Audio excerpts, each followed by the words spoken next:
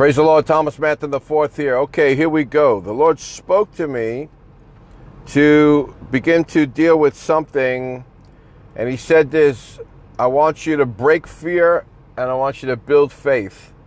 So I want to call this Breaking Fear and Building Faith, Volume 1. I'm going to do this just a very brief thing, but the definition of fear, according to the dictionary, is an unpleasant emotion caused by the belief that someone or something is dangerous, likely to cause pain or threat. And that's rubbish. You don't want that in your life. To be afraid of anything. You know, someone called it false evidence appearing real, or I don't know if you want to call everything false, because some things could be real, but it doesn't mean you to be afraid of them. God doesn't want you afraid of anything, but to reverence Him. The fear of man has to be broken. You need to get out of all apprehension of, things about people, situations that are not, or any entity or anything that's not, conducive for your life. And we need to believe God. Let me look at the definition of, well, I know it by memory. The definition of faith, according to the dictionary, is complete confidence and trust in something or someone. Faith in it or faith in them. Well, we want to say we have faith in God. My hair is its own pattern maker. So, a phenomenon around the world. The prophet's hair. Okay. Dr. Mike Murdoch was just speaking a beautiful endorsement for me today and love over me today prophetically. And he said he says he looks like Jesus and his hair just flows everywhere. And he began to speak the most astounding love and an endorsement, how he believes in me and my ministry. And he said this, he said, Thomas Manton, Dr. Thomas Manton, prophet of God, he said, people call you prophet, but your highest gift is not that. I'm listening, my ears perked up, I'm listening. He said, your greatest gift is your heart, your love, your passion for God, for people. And your heart is beautiful. He said it. And I want to make that available for people to see him speaking in his own words on that. And I just am enamored with that. And the Lord was speaking about so many things about this next season. Anyway, our faith has to be in God. Complete trust and confidence. The word trust and the word confidence. But fear ends up bringing a snare. It messes your mind up. I wanted to just show you something that I found. Fear causes anxiety, Fear has torment, the Bible says. Whether that scripture that says, God's not giving us a spirit of fear, but He's given us power, His love, and a sound mind, beautiful mind. 1 Corinthians 2:16 says, we have the mind of Christ. We have it. 1 Corinthians 2:9 says, eye or ear hasn't seen or the heart understood yet the great things that God has prepared for us that love Him, but these things He will reveal to us by His Spirit.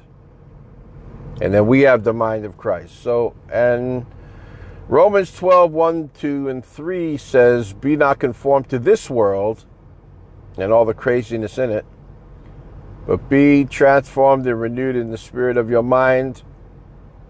Not the removal of your mind, but the renewing of your mind, because God wants us to think. He gave us this mind to think. I posted something earlier. You should scroll down a bit, because I post so many things, maybe too many things. Maybe I need to not post so many things, but just things that I like that will inform people of great things and beauty and wisdom and success. I post it because I want to help people. That's, Dr. Murdoch was talking about my heart. I want to bless people. I want to see people raised up. I want to give them resources. When I see a good word or a good thing or a good bunch of principles or pictures of God's creation or something powerful prophetically that He said, I post all of these things And maybe I won't always do it. You know, I notice some ministries, they just put their own live post, one after the other. That's it. Nothing else about anything else. And it seems like they have a good methodology to their thing. But you know what I want to say again? I have faith in God that He's going to provide everything. I don't have to do ministry and bless the world and people based on a cookie cutter, you know, marketing program. Though those are good and they work, and people can advise you and tell you, hey, do it this way, don't do that, don't do long messages. I stopped doing long messages quite some time ago. I think I go up to about 45 minutes now, but I've done several that's over an hour. If it's over an hour, it's worth watching because it's all good. But then you got to do these little clips. You know, all these things, there are ways to do things, okay? And I believe in that. But you know what? If God doesn't help us, we're sunk anyway. If God doesn't rescue us and provide for His will, if He doesn't bless us and He's not our Jehovah Jireh, what are we doing anyway?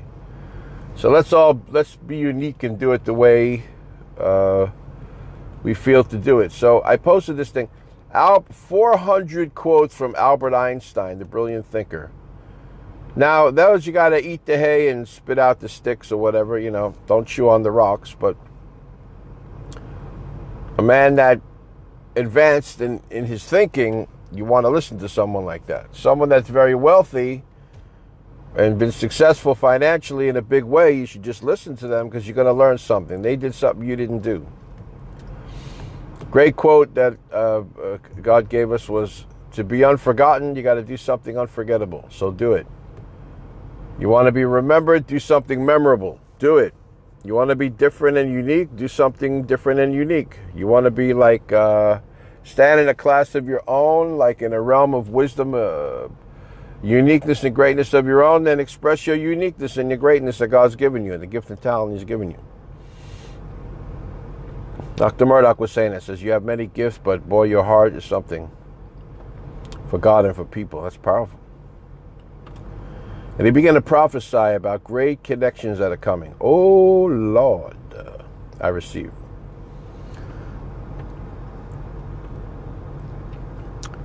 But so the point of that is our trust is in God. Our confidence is in God. He's Jehovah Jireh, according to the book of Genesis, right? Yireh, Jireh, one of His names. It means He's the Father. Is a Hebrew definition of Jireh. Yireh, Jireh, however you want to say it. He's the Father and overseer of our life who sees our future and will see to it that it happens. That includes the provision and the money and all of that. Isn't that powerful? He's not just the one who pays our bills or gives us some money so we can survive. No, He has a plan and a purpose. Jeremiah 29:11 says, and He wants to pay for everything because He sees our future. You know where God guides, God provides, and what the Father orders, He will pay for it. Father, I thank You right now for provision for Your people. I feel this anointing right now to release this word. Yes, Lord, I hear You.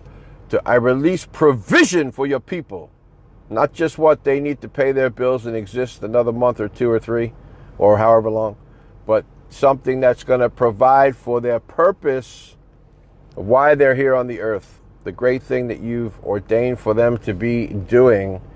You want to, I want to see You. You want to, and I want to see it, and the people obviously want to see and receive the great provision that You have financially for them. In Jesus' name, let it be thus and so, and established right now in Jesus' name. So faith is confidence, but fear produces all kinds of disorders. One of them is anxiety, an anxiety disorder. Symptoms of that include fear, excessive worry, unwanted thoughts, depression, anxiety, stress from your mind. And there's something I've been dealing with. I want to break fear and build faith. This is just a part one. I'm going to continue on this a little bit, but I'm heading to another couple of things that I'm doing now. But I'm telling you this. God wants to break all fear out of your life. I want to see it broken out of your life. I want you to rise up in faith and in boldness and in courage and live according to his plan. And I believe in God's mercy to protect you. I want to speak that over your life. His mercy to protect you and to give you his promises fulfilled and manifested, because you are the head and not the tail, above only and not beneath, according to the word of God.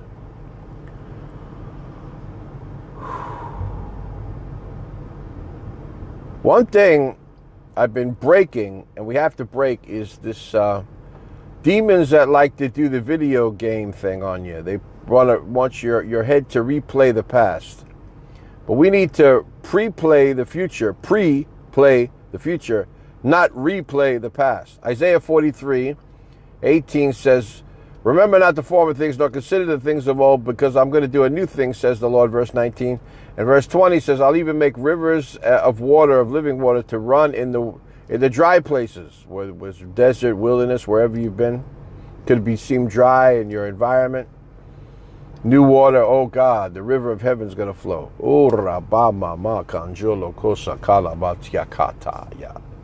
Yes, Lord. And fear needs to be broken. And replaying the past, you got to shut that thing off. You know when you got the victory, you're walking in some kind of great anointing when the Lord begins to just show you things to come like this, and all these prophetic flows begin to come. He's getting you ready for the next day. He's opening new things for you. And I had a phenomenal dream this morning. Let me say this while I'm on. I had a phenomenal dream. I was in a television studio, a big global television network. It was kind of like TBN, but I don't know if it was TBN. Maybe it was TBN back in the day when they were like the hot thing, when everybody was tuning in, you know, that kind of live thing. And there was an opening, and there was some music, and then there was a host, and then it was on this big, beautiful platform, a multifaceted thing. It just wasn't a sit down at a table in a chair. It had the stage, and it had all these other lights and things, you know. And there was a time to when they asked me, get ready, your segment's coming on next, and they asked me to stand up.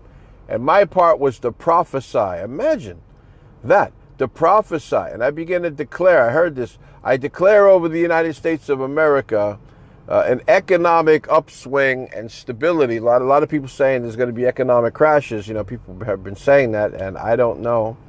I hope not, but right now there's economic rebuilding that's been going on. And I pray it lasts forever, but, you know, the end days will come when things will get chaotic, you know, regardless of that. But we as God's people are to be blessed. And I heard the Lord say,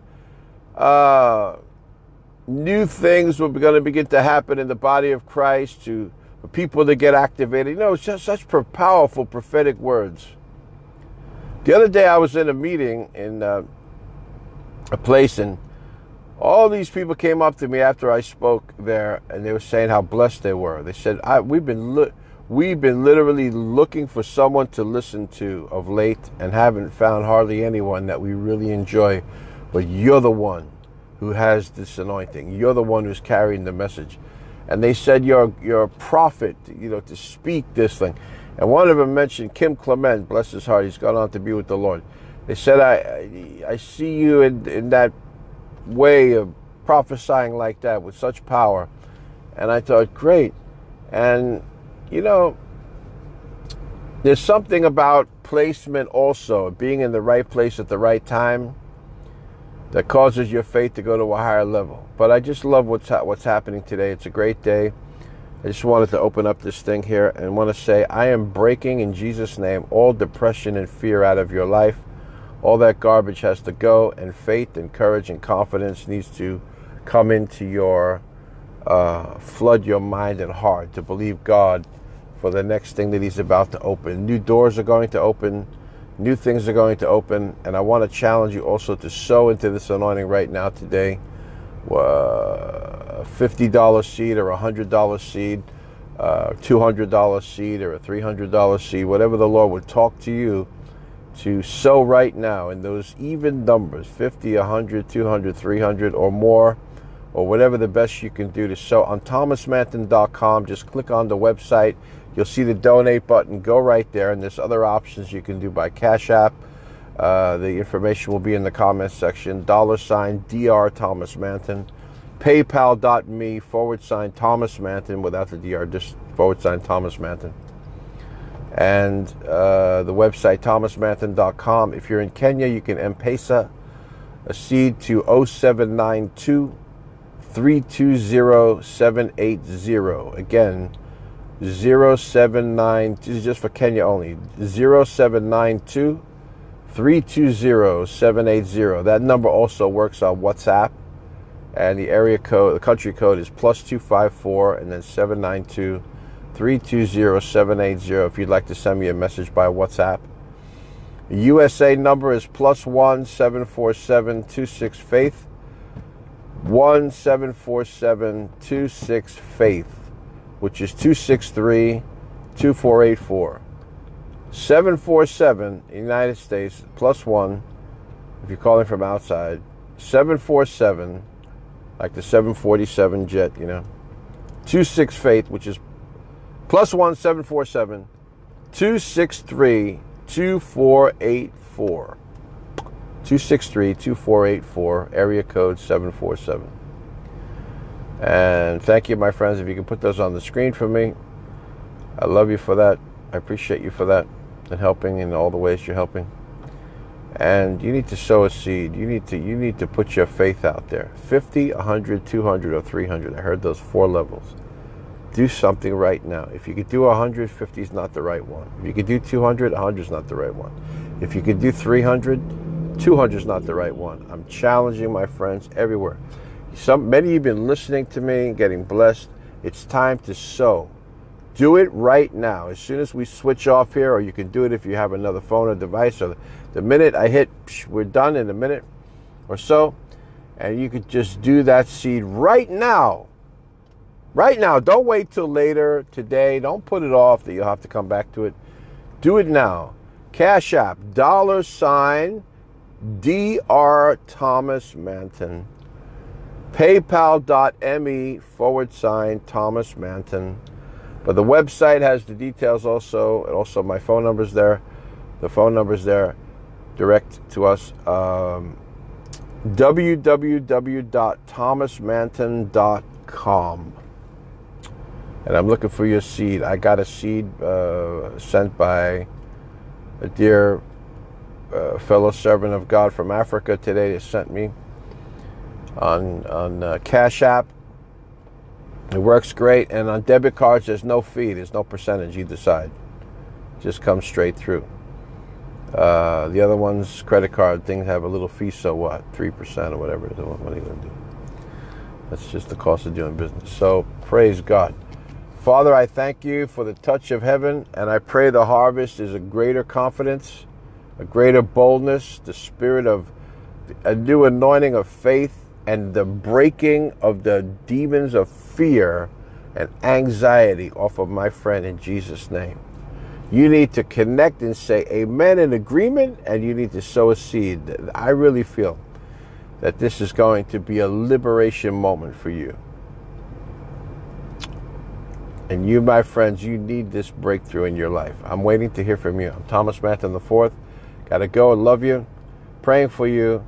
I'm breaking fear and building faith, and I'll continue in this. The Lord bless you richly. In Jesus' name. Waiting to hear from you. Amen. Make it a great day. Obey God.